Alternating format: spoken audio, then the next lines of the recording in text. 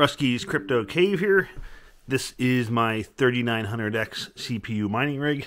As you can see, it is absolutely filthy. Definitely needs to be cleaned. I also need to do my 2700X as well. Is also very dirty.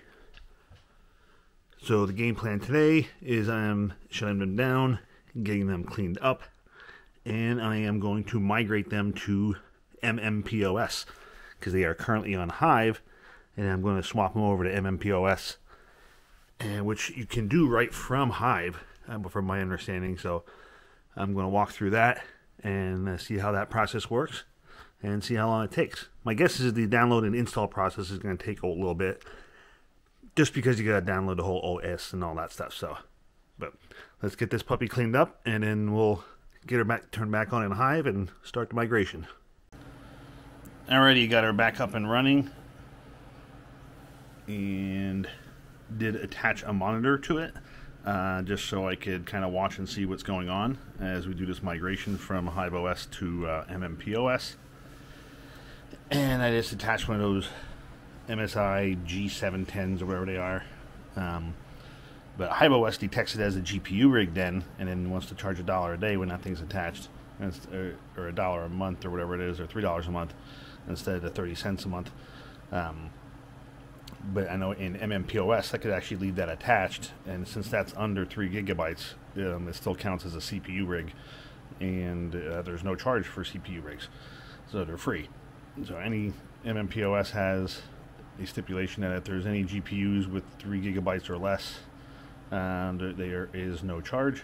So these are going to be the first CPU rigs, are the first ones moving over. Plus this one needed to be cleaned. 2070 desperately needs to be cleaned too as well. So I'll get that one cleaned up next and get that migrated over. And but I had this on to monitor what's going on, basically. No pun intended with the monitor. A hash rate is 13,238 hashes on RandomX, on Zephyr, on the Cryptex net pool. The other change I did make when I hooked up the monitor to it is I finally actually went into the BIOS and updated the voltage, and it was set at 1.296, and I dropped it down to 1.0625, I think it was, something like that, just barely over the 1. From reading, says sometimes 3900s will run good at 1 volt, some are just like 1.1, so I kind of put it in the middle just to see how it works. Temps are down, hash rate is basically the same, so I think I'm just going to leave it at this and see how she runs. But I'm going to go over to the desktop, start recording, and then we'll start going through the migration process. Alrighty, here we are in my HiveOS, and this is my 3900 rig. As you can see, temps are set 74. Previously, they were actually 82, so some temps dropped a little bit. I'm not too worried about it, because actually during the summer months when it did get warmer in the house, it was up in the 80s and it's mid-80s, and it still ran fine. It probably could use a new paste job because it's been running for 3 years, maybe even 4, something like that, and it's been going for a while. But that's not the point of this video. The point of this video is to do a migration. So I'm going to connect by a web shell.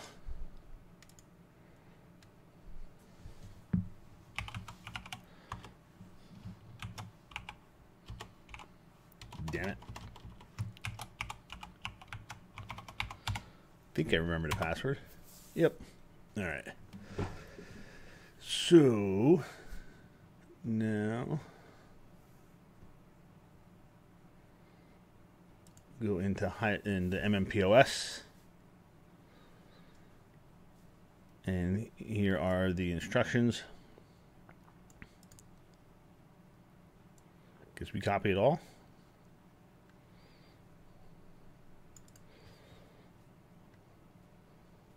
Whoops. We're already in the root directory, so I don't think... Damn it.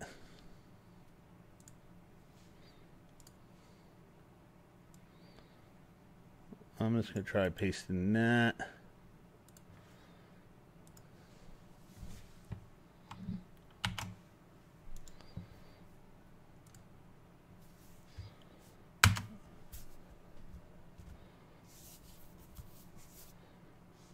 Well, that didn't work. Let's try doing all of it.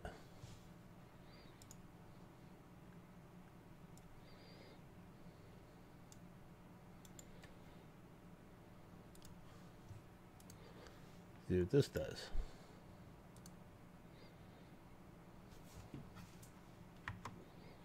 No.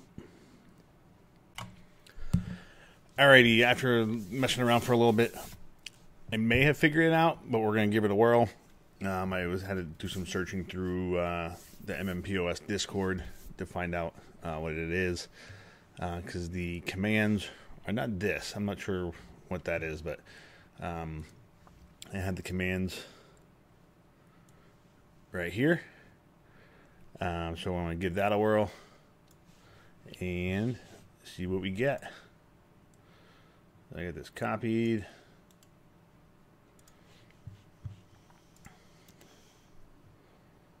Paste. Well, that didn't work. Maybe I have to do them one by one. Let me start this over.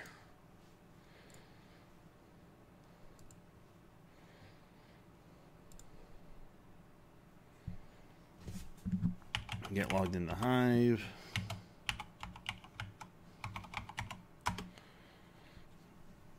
Sudo su/tmp.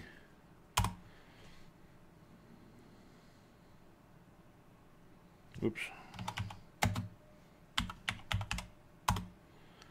There we go.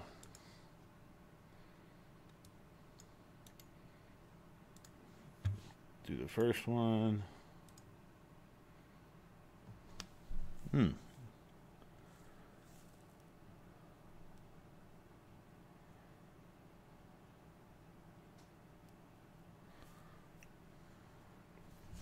Let's try this. Get HTTP.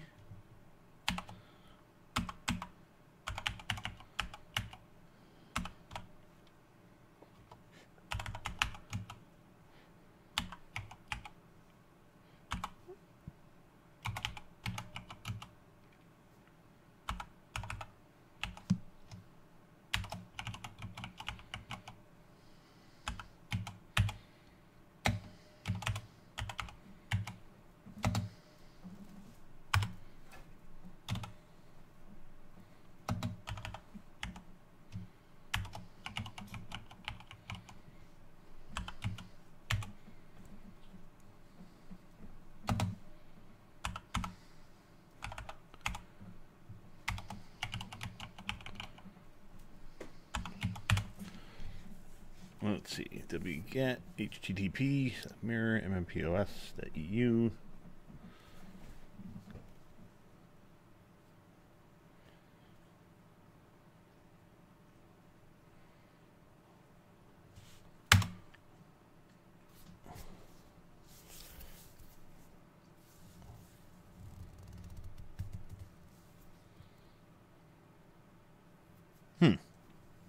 That's not working either.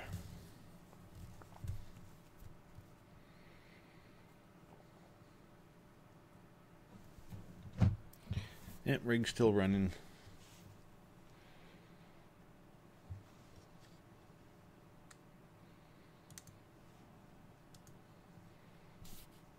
Well, I guess we're going to do it the old-fashioned way. Alright, I just did it the old-fashioned way. Flashed the USB stick, put mmpOS on there, and here we are. So, I'm just going to go into this rig.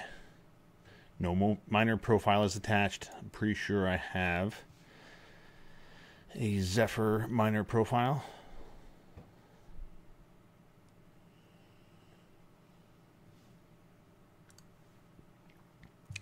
There it is, Cryptex.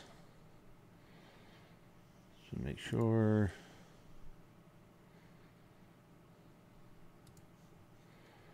Yep, that looks like it's the one. Let's go back over to rigs. Over to here.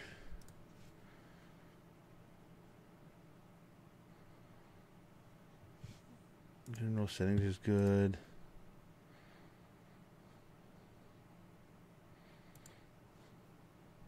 and turn huge pages on.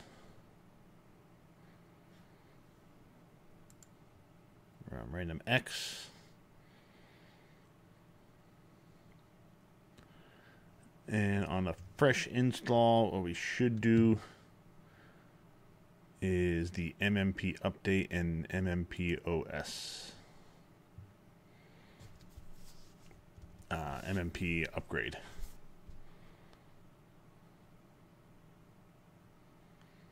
Probably should just do putty.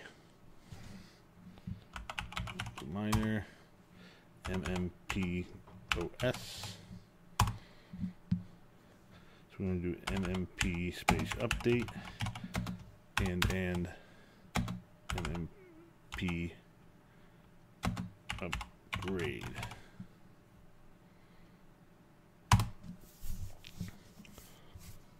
Yes.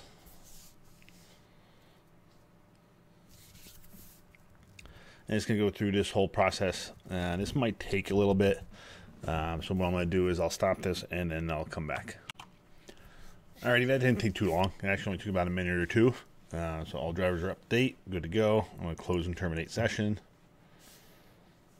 Currently saying miner down because there is no miner profile set here. So I'm going to go switch to miner profile. And hit Monero, Cryptex, switch. The miner profile has been updated.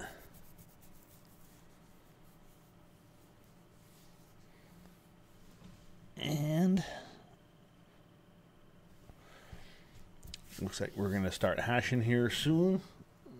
Got an eye on the miner because it's basically right behind me underneath my TV because it's CPU rigs are in my living room underneath my TV.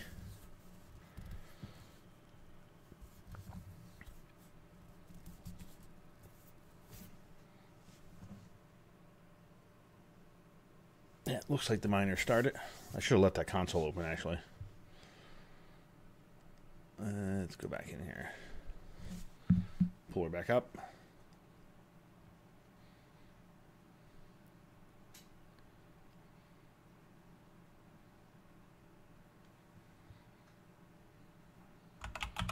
Miner, mmpOS.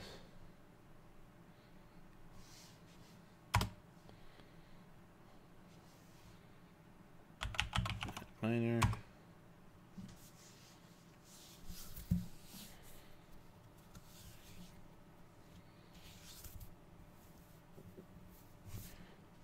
That's interesting.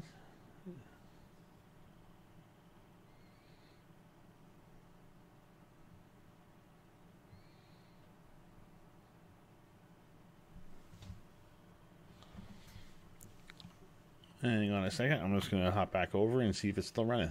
Looks like it is.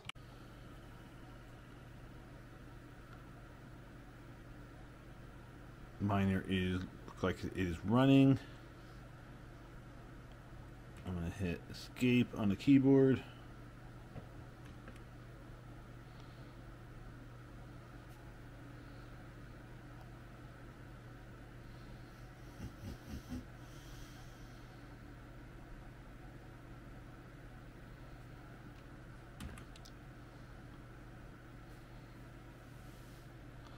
Waiting for an accepted share.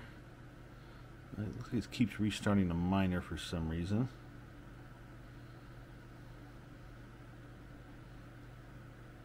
And we crashed.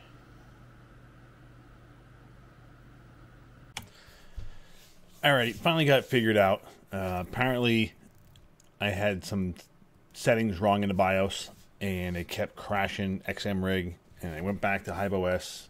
Kept crashing in there as well, and then I went back to mmpOS. Well, I went into the BIOS settings, reset to default, and went back through and did the power on to turn on to boot on power on type settings, and just messed around with the voltage a little bit and saved it, and now it seems to be working. Although I had the voltage set at 1.0, basically 1.1, and it's showing 1.244, whatever. It's using around 100 watts. I'm good with that. It's up, it's running, 16 accepted shares.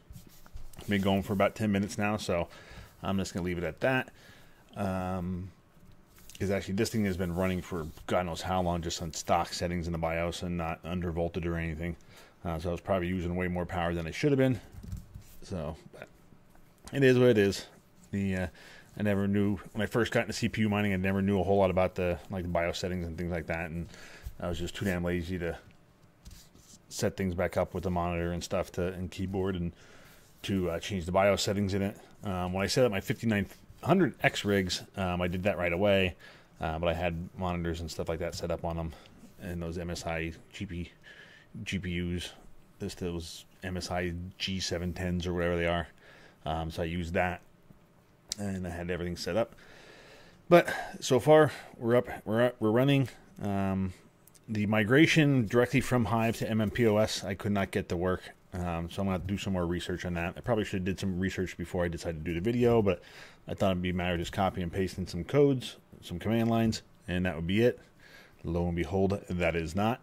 So I just basically flashed another USB stick with the mmpOS, put that on there, and as long as it didn't F up the BIOS settings, it would have been a whole lot easier, but oops. So anyway, we're up and running. One more rig over on mmpOS.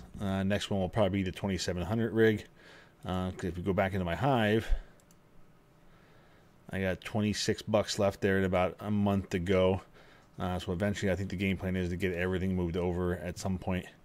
But as of right now, it's just been a slow process. So just got to work her down, which is that guy. So I do have 3 of them over to mmpOS right now. And as you can see, I'm still mining a lithium and pretty much everything. So, but anyway, finally got it up and working. Hopefully now I know what to screw with anyway. Although the motherboards are different on the 2700 rig, it's a gigabyte one, so the BIOS is going to be different in that one as well, because that thing's been running full bore since I had it too. So, oh well, we'll have to mess with it and figure that out, and hopefully maybe save a little bit of power if I could get the voltage down in the 2700X. If not, I'll just let it rip, because it's been for the last how many years. So anyway, until the next one, catch you later.